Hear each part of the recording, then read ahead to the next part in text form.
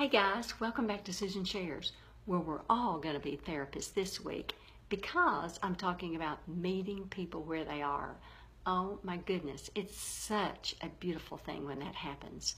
Because when you meet somebody where they are, you're meeting them in their pain, you're meeting them in their struggle, you are connecting with them.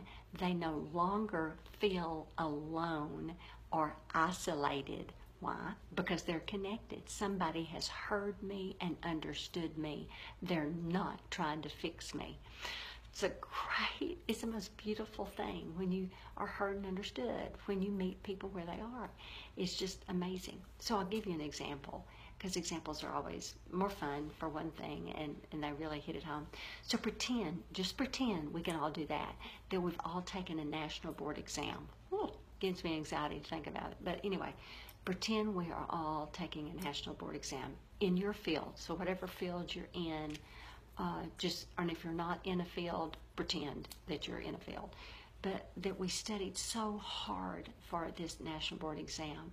Days turned into weeks, weeks turned into months, and we diligently studied for the national board exam.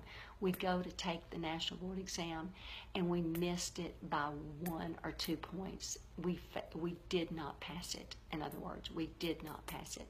We are devastated. We are absolutely devastated. So we go through this grieving process. I mean, we are so grieved. So the first person we call may be a friend, and that friend goes, you can take it again. And they said it just like I did. That is not, friend number one is not meeting you where they are. Friend number one had great intentions, but they didn't meet you where you were, because you're devastated. Friend number two goes, I am so sorry. I know how hard you studied. Susan, I don't even have any words, but I feel like I need to be sitting with you right now or something. I mean, I don't even know what to do, but I want to be with you. Hug your neck or something. I just want to be with you. Second response immediately met me where I was. I felt heard. I felt understood. I did not feel alone. They sat with me in my pain and my grief. And if I do want to take that test again, who am I going to feel safe talking about it with and having that conversation? Number two. Again, number one had good intention, but number two met me where I was. So I'm going to have that conversation. If I do recover, want to take the test again, whatever, they're safe. They are so safe.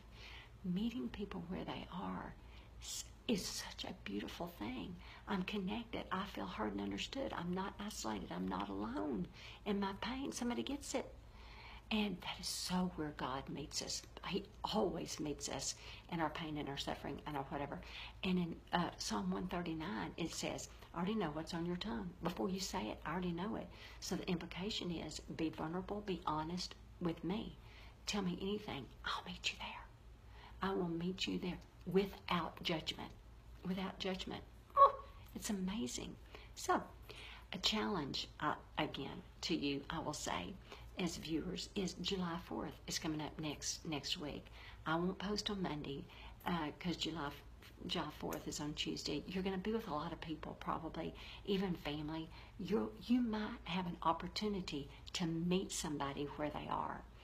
Remember this, and try to meet people where they are. I'm going to give you that challenge to meet somebody where they are. It's a beautiful thing when you do.